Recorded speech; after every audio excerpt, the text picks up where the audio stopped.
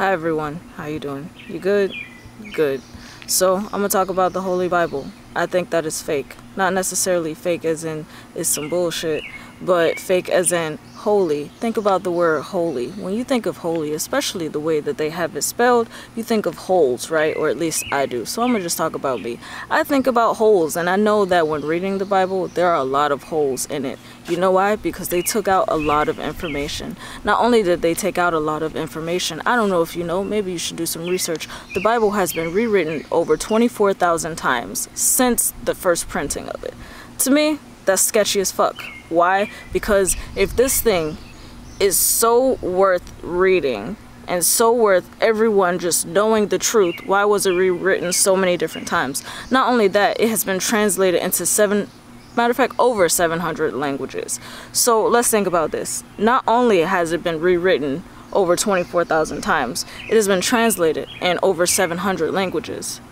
There are a lot of words that don't have words for different languages, so you can't even translate those words, which means a lot of the times you just gotta ignore it because you're like, I don't know what that means, whatever, jack off, go on to the next thing. And that's kind of fucked up, don't you think? Because you have all of these people believing in this one thing, but really they're not even getting the full truth, because not only was it rewritten, like I said, things have been taken out, books have been taken out. I know a lot of people, maybe you know about it now, but don't even know about the book of Enoch, and that's like a very, very important book. Like, Enoch has some great information, and I suggest that all of you listen to it if you don't on YouTube.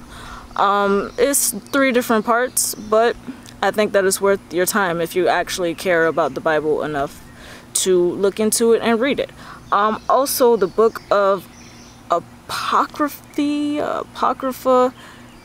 I'm gonna put it in the description because honestly I can't remember what it is right now, but it goes into more detail about Jesus and everything. Like, just those 2 books alone have so much information that people should know to actually help them deeper and further into their understanding of not only the world but Jesus and God and whatever else it is that religion is trying to push onto people. But for whatever reason, they chose to keep the books that they chose to keep. And not only that, I personally, just from being an American, it is what it is. We only know English for the most part. So being that I only know English, I can't even go to a different country and read a Bible and be like, you know, this is the same exact thing that this Bible says, because that's not true. Even the Bibles here in America, some of the words, I was at my great-grandfather's house and I was looking for a Bible. I was trying to prove something to my uncle, and I know that it was in my Bible. However, I didn't have my Bible at the time, so I went to my great-grandfather's Bible. Supposedly the same version, King James. However, Genesis was missing like a whole 30 verses that my Bible had that his didn't have, and I'm just like, how can I prove a point when this isn't even consistent in the supposed same version? So for me, big turn off. Not only that, like I said, holy. It's holy because not only is nothing lining up, you can't really get a consistent thing if it's been translated so many times. Like, I don't care. Argue with me if you want to. It doesn't matter, because even if you were to translate the cat is green, like, at some point along the line, someone's language is going to be like, I don't even know what a cat is. What is a cat? I don't even know what green is. What is green? And then you get this whole confusion. Then you get assumptions, and assumptions ain't good for nobody. Because guess what? Assume. You make an ass out of you and me. Don't do that. Anyway, back to the Holy Bible. It's bullshit. It's not bullshit because it has truths in it and nothing new under the sun. However, as far as a religion, as far as Christianity and all of that, I don't think that you should follow it. And I know there are a lot of people who are like super strong, gung-ho, the Bible is everything. But I think you should actually do some research, and I think you should actually dig deeper into what you are putting your life on the line for. Because what you believe is real. Not gonna take it away from you. However, think about it actually on a deeper level. Like, actually focus on everything you read in the Bible. If you're a religious person, if you actually like stick to the Bible, read everything. And I know some people are like, you can't take everything literally. Of course not. That is very true. But just read things and try to put them into different perspectives. Look at them from a religious perspective, okay? Look at it from a, this is just a story perspective. Then look at it from an astrological perspective. Then look at it as a fairy tale. Just look at it in different lenses. Don't just look at it in a religious mindset and think that's the end all be all, because everyone has their own interpretations, anything of everything, because everything is subjective depending on the person. So because the basis is it's holy, H-O-L-Y. They could even used whole as in W-H-O-L-E, but no, they chose whole, H-O-L-E, the basis for that, which means there's something missing. So holy, it is a lot of things missing. The Holy Ghost is, I don't even know, because I don't even know how they decided to name the Bible the Holy Bible. Maybe they was trying to give y'all a hint, like, hey, it's not all factual, it's not all there, but read at your own risk, basically. But that's just my perspective. That's just what I've been thinking, and I've been trying to get into Jesus. I've been trying to get some understanding and some comprehension. I ain't get it yet, and I don't think that I'm going to, and that's okay with me, because at the end of the day, this is my life, this is my journey, this is my path. So let me know what you guys think. Wait. Let me know what your points are. Let me ask you a question. Yes. In reference to Jesus, because I think that I'm with you on this whole Holy Bible thing. I'm with you on this Holy Bible thing, and that it is, from my perspective, the most controversial book ever written. Well, books, because it's gone through so many different people. But I have a question about, well, I think that in reference to Jesus in the Bible, I think that, or would you say that it could be an individual that was placed in there to see, everything is like mental. I think that Jesus was placed in the Bible, and I think that Jesus is real. I believe that there has been many Christ figures, many individuals who have lived in the world and who have died spreading the truth about life. Would you say that that's true or not? What do you think about that, I guess? What I think about that is that I completely understand where you're coming from. And yes, there are a lot of people who are on truth, who die for the truth, who are martyrs of their people. However, what I'm talking about, what I'm referring to with Jesus is the Bible, or maybe just Christianity, and I'm making it a whole other thing because I know that there are many more different religions. However, as far as just Christianity, they talk about Jesus and how Jesus is, you got to go through Jesus to get to God. Well, to me, see, I don't agree with that, because the commandments, God's commandments, says put no other God before me. So, and that was from God, not from Jesus, right? So then if you are worshiping Jesus over God, then literally you are breaking one of the first commandments, like the first 3 or 4 commandments already. Well, yes, that is true. Not only that, Jesus and Satan are both mentioned as the morning star. That's true. So to me, why am I even wasting my time with this nigga? Like, cool if he was on truth and everything. However, for me to have to go through you to get to somebody else is preposterous to me.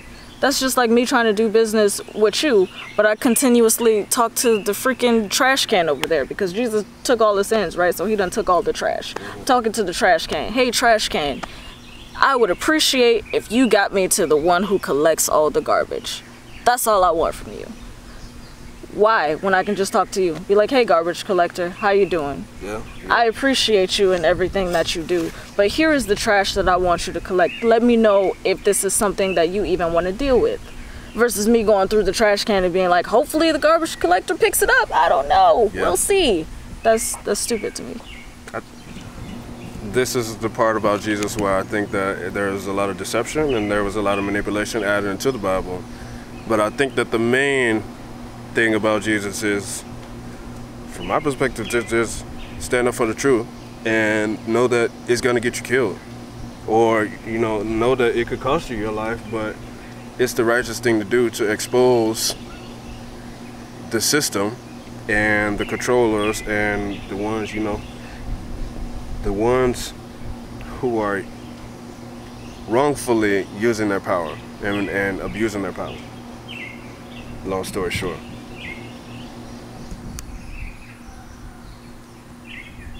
Religion is a slave and Jesus is the overseer. Jesus is in C? All that. Overseer. Seeing everything.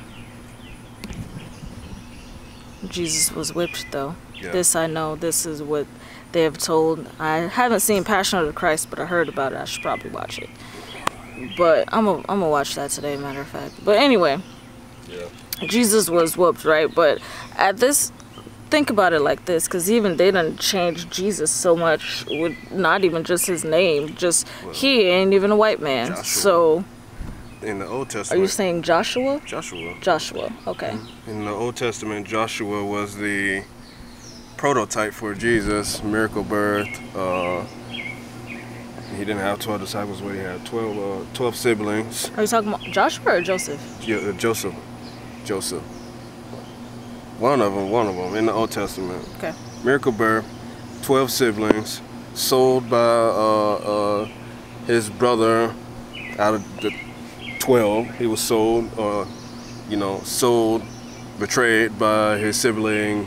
I don't know if it was Judah or something. It's just Judas, like a direct parallel to Jesus. It just took the Old Testament, reread it a certain way, changed the characters a little bit, changed the storylines a little bit, but kept the same thing.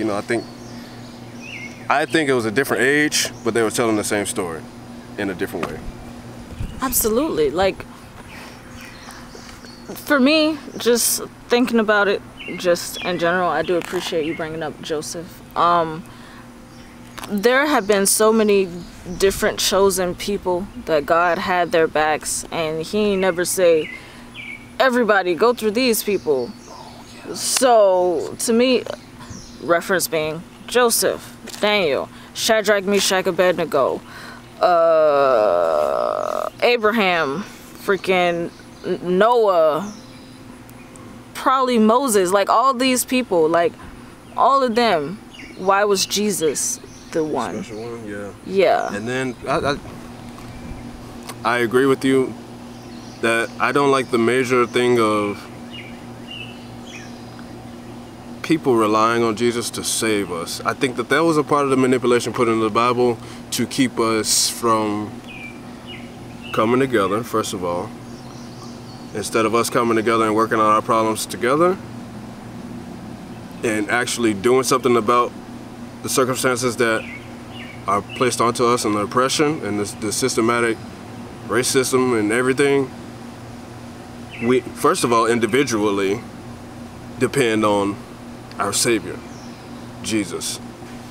Which, like I said, I believe that there were many people who, I believe that the Jesus character is true and that there was many people who died on the cross, hung, tormented and brutal deaths to spread the truth and spread the gospel. But I don't think that person is coming back. I think that's a part of the manipulation, but I don't like that it's majorly influencing our culture, in our society, and the black people, really, because I don't know too many heavy white Christians, besides, I guess, Catholic people, but I don't know if they really believe in Jesus like that. Anyway, I'm getting off the topic. I don't like that we believe that Jesus is coming back to save us. When has Jesus ever came back? Besides, apparently, after he died, and he's, came back to take his body, apparently, allegedly. So I agree with you. Jesus is very iffy. Jesus is a character that's very iffy in this religion thing. And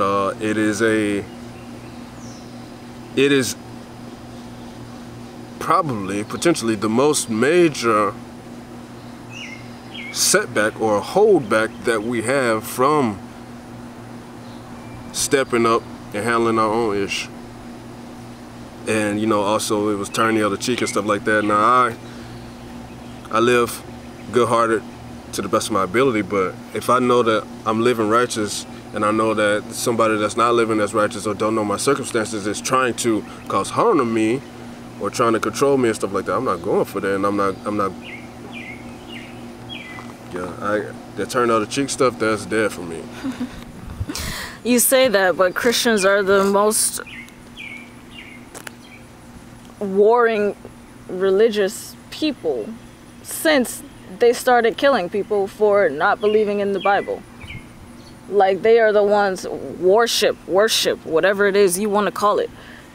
It's all the same thing. Yeah. Like, they are just ready to kill. And it is what it is. Like, if you believe in something, by all means. If you feel that strongly about it and you're ready to die for it, die for it. But I suggest that you actually take the time to focus on what it is that you are actually putting your life on the line for. I think it depends on the Christian. I think back in the old days, I can't really speak on history like that, but I think back in the old days, yeah, if you weren't a believer, off with his head. But I think nowadays it particularly depends on the Christian. I think there are a lot of mature Christians who are into Christianity, and if you're a non-believer, then they will pray for you that you receive revelation and answers from Source and the Holy Spirit. But I think there are a lot of other Christians who are not as mature in their heart and in their mind who, if you're a non-believer and you live in unrighteous, they pray on you. But they pray for your downfall. They're like, oh, fuck them up, God.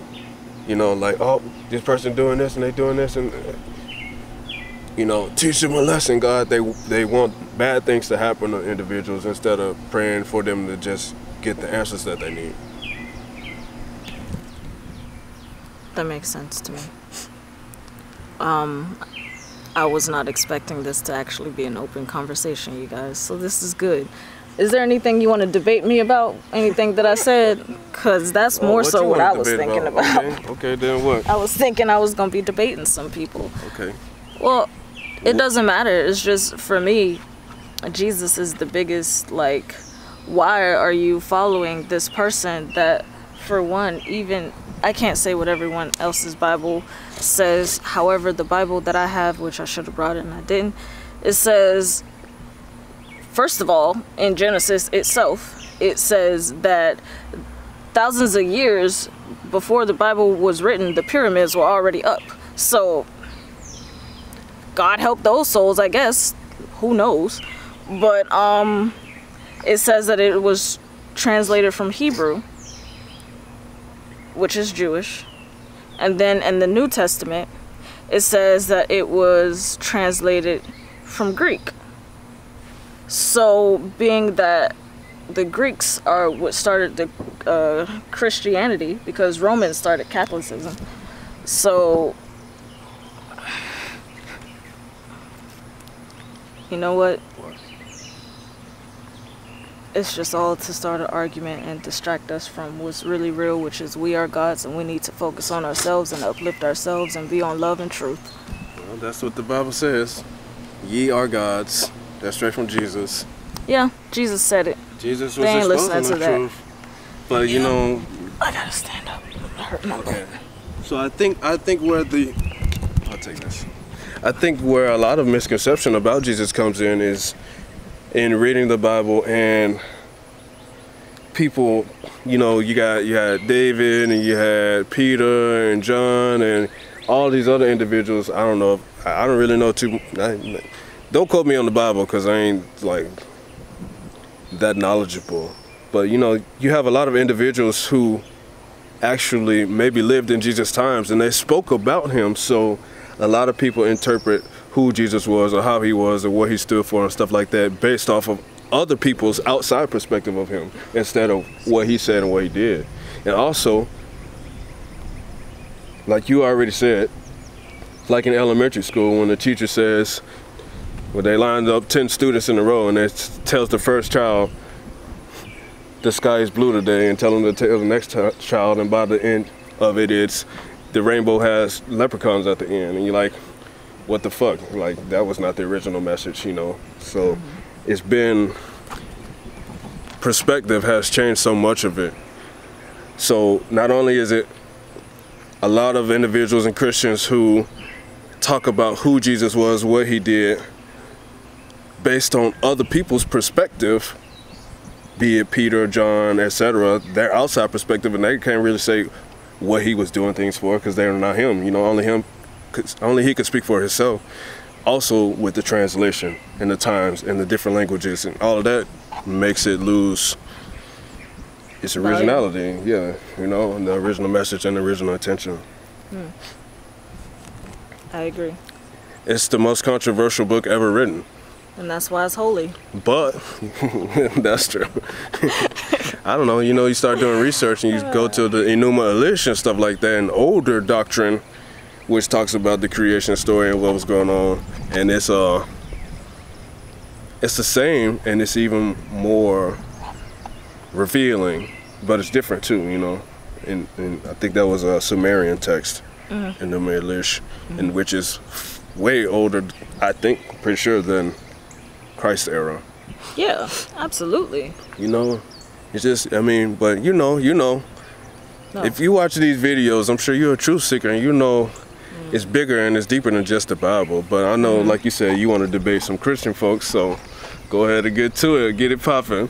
I don't know. So, I mean, all I got to do is say something bad about Jesus and they going to be on my head, so it don't matter. But, well, I just want to know. Did they come with the facts, or did they tell you to just read the Bible or go to church? All they do is tell you to read the Bible, and they keep, first of all. So then they don't know then. Because if they know, they could tell you where to go, or what they would ask you questions and stuff like that. That was my problem with church as well. Like, I always had questions, and then they couldn't tell me the answers. And so I'm like, I got to go search for truth myself. Since I've been here, I've been asking multiple people, how did Jesus come into play? Even in the New Testament, starting with Matthew, it just started talking about Jesus and the Mount on the Sermon. Like, they ain't even been like, Jesus came from Mary and Joseph and the angel came down and was like, which is really just Thoth and the rest of the, Thoth, Sahudi, Hermes, whatever religion you want to come from, it don't matter. The story of Jesus and how he came to be into Mary was Tahuti and a few other of the gods or deities of Egyptian times was like, you know what, the way that Egypt is going right now, they need some help. So we're gonna go ahead and make a good person for them to actually learn from, so they can get back to the mindset that they need to be in. Not to worship this person, to help them to get back into the mindset that they need to be in. So Tahuti was like, you know what, hey, is it cool with you, babe, if I go ahead and impregnate this woman over here so we can have an actual, like, decent-minded person on earth? And she's like, yeah, it's cool, you know, I appreciate you helping mankind, if you will, man, humans, whatever you want to call it. So he like, all right, cool, boom, you pregnant now.